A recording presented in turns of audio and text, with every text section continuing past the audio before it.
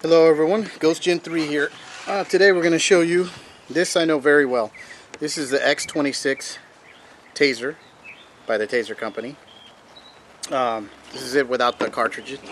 And this is one of the cartridges. This will go about 21 feet. There's different types. Some will go 25 even. And then you have the 10 foot and a training type one. This is bends right here. This right here in the front.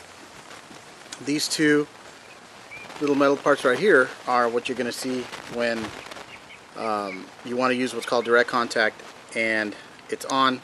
You put it against somebody and then they're going to feel it, especially in certain vital areas in the body.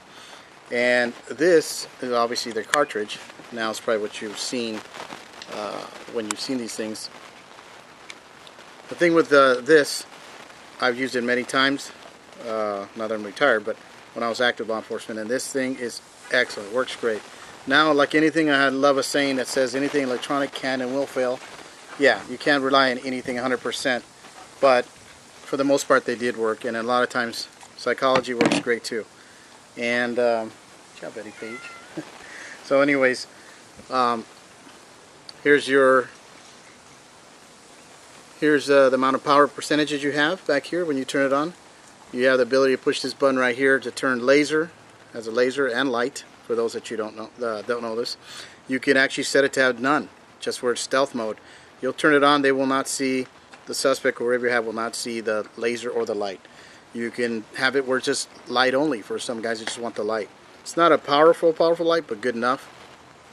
And I mean, normally you want to be like 10 feet from a suspect. Never let them get that close to you, or a home intruder, or whoever you're going to use it on. And you can have light and laser. You know, in the daytime, obviously the light's not that good, but it's really simple to do. You push this button, it's going to give, and then you raise the on button, which is this, or the on slide, and it gives you this laser light right here you're looking at. And all you do while it's off, you push this, it's going to give you codes, like abbreviation, LO for laser only, off, OF, so it's off, and you can have a combination of laser and light. So that's a great thing about this. There's a new Taser, obviously, and it has a different cartridge. You can shoot multiple cartridges. This thing runs about $900. I've had this for a while. Like I said, it works great. I thought I'd show you guys some inner workings of it. I'm going to do a later video at night and shoot it. And I'm going to shoot it at a special target, and it's going to be wrapped in a type of metallic. So you're going to see the electricity going off. So you can see in the day, but it'll come out better at nighttime. And anyways, one of the things with this, especially if you're any kind of security or law enforcement or whatever, you're carrying like a belt and you have a gun on one side, you're right-handed, you carry this on the left.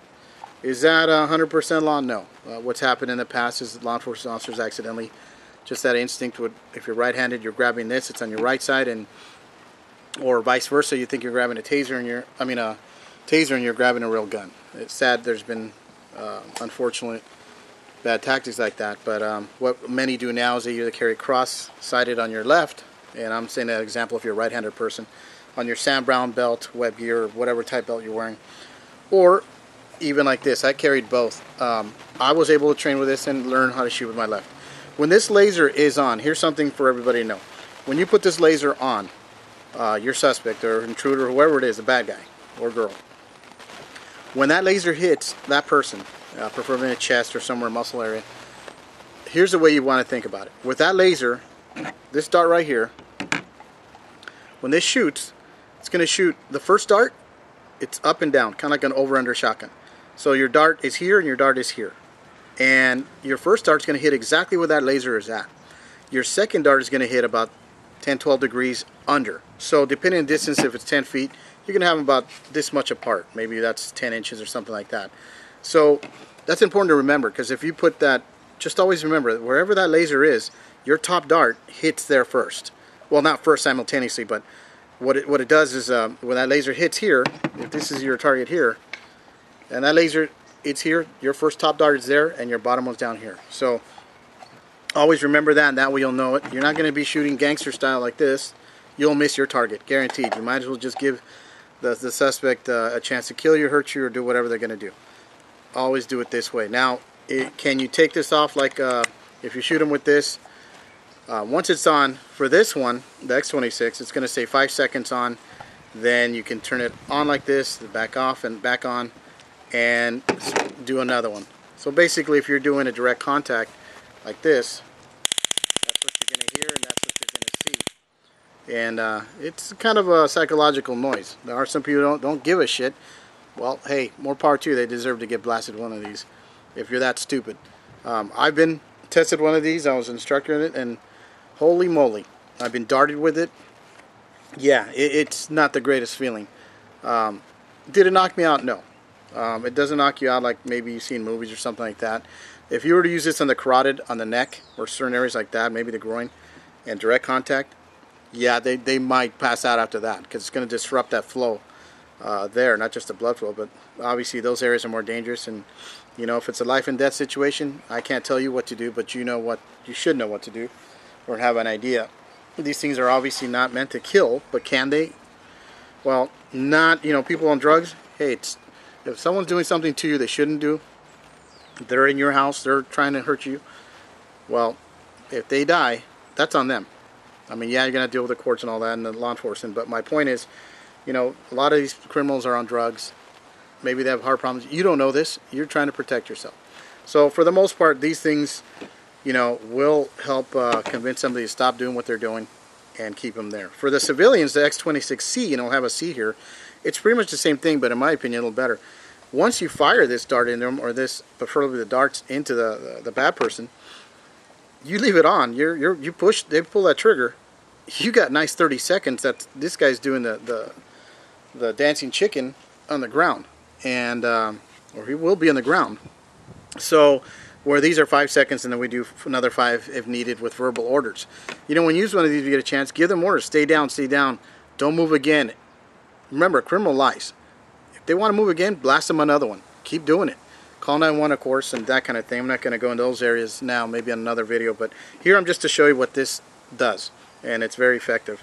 Like I said, nothing's 100%, but I have had one time at a suspect, I shot this, and the dart, instead of going exactly like I told you, one's right where the laser, the top laser is, and about 10 inches, you know, 10, 12 degrees below.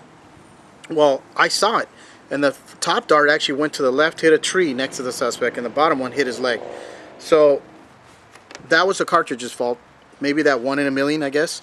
Very strange, but I actually got to see it as it went out of the cartridge itself. That was really weird, and I documented that.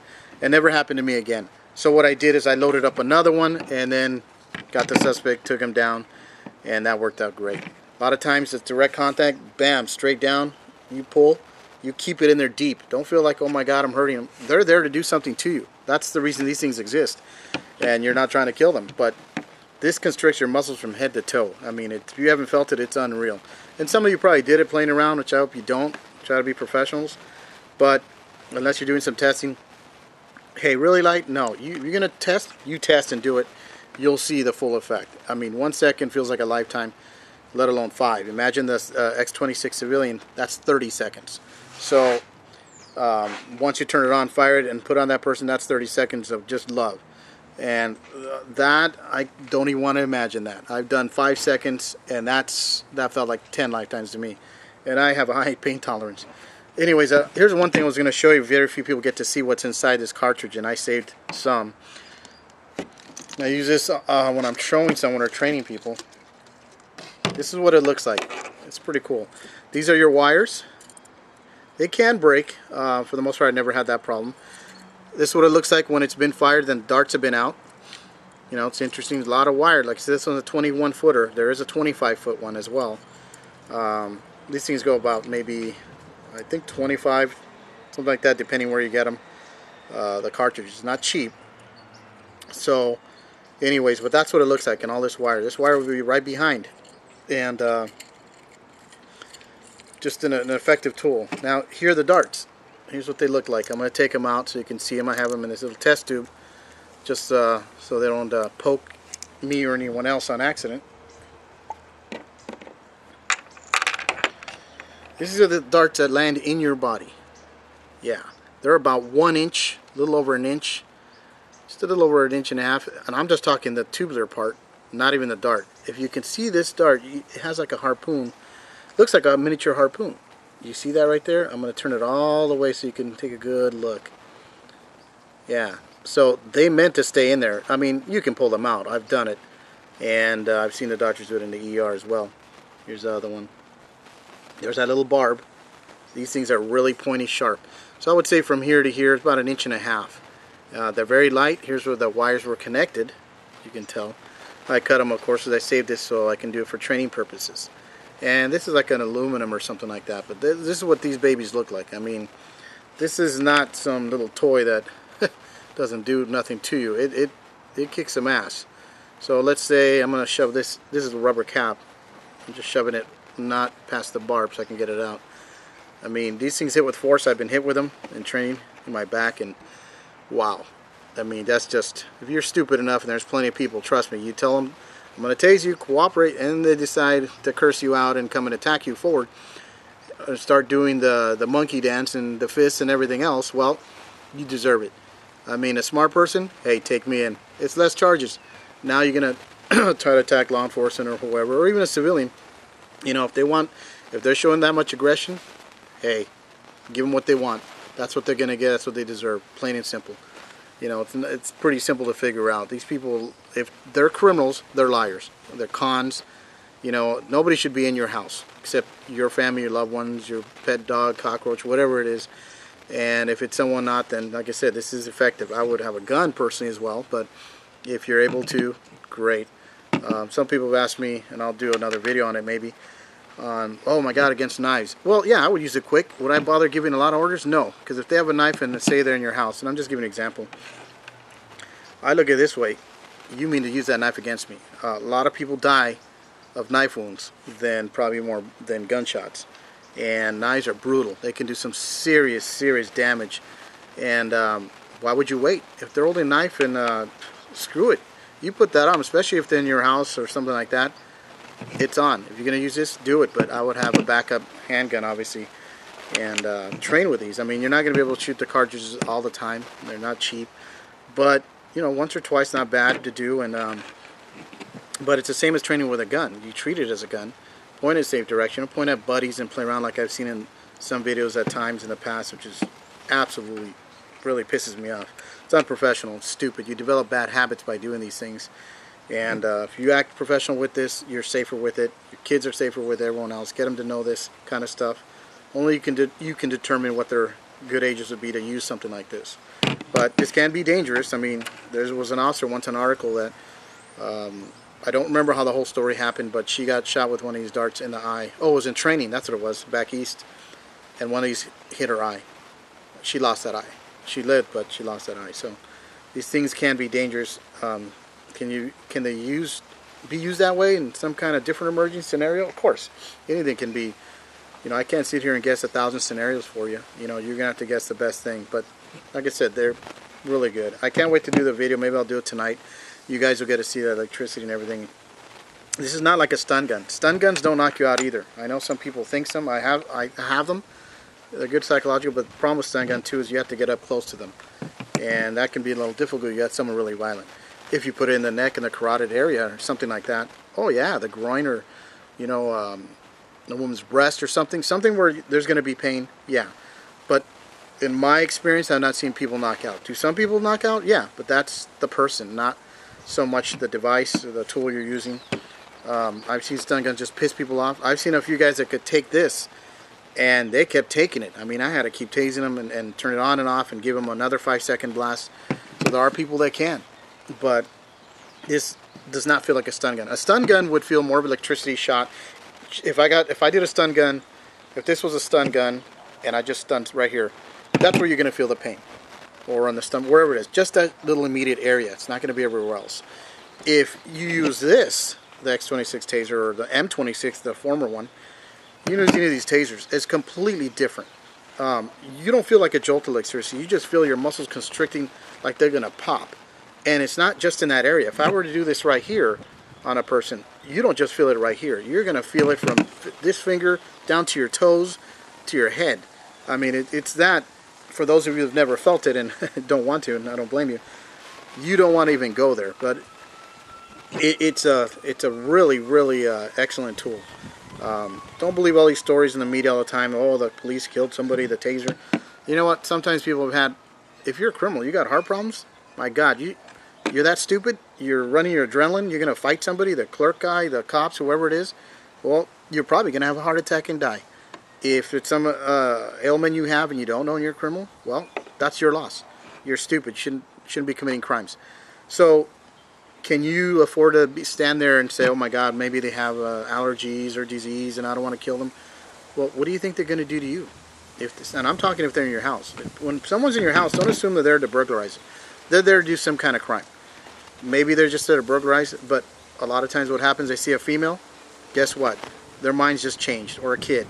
So don't tunnel vision your thinking and your tactics. Someone's in your house. I'm not saying everyone's out to kill you, but it is obviously definitely a bad thing.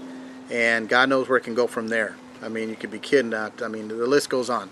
So your thing is to stop that person from hurting you. If you can lock yourself in a room, great. Call 911. Have them on their way. You got to take action before they get there. Or if you can't call 911, then take care of business. Because this person is not there to have lunch and meet you and talk with you. You know, God knows what they are, what their motives are. You don't know till maybe later on, if at all that. So if they run away, great. But anyway, so there's wanted to show you a couple other things. This is another holster. There's many holsters for this, from Kydex type. This is just an expensive one, $25.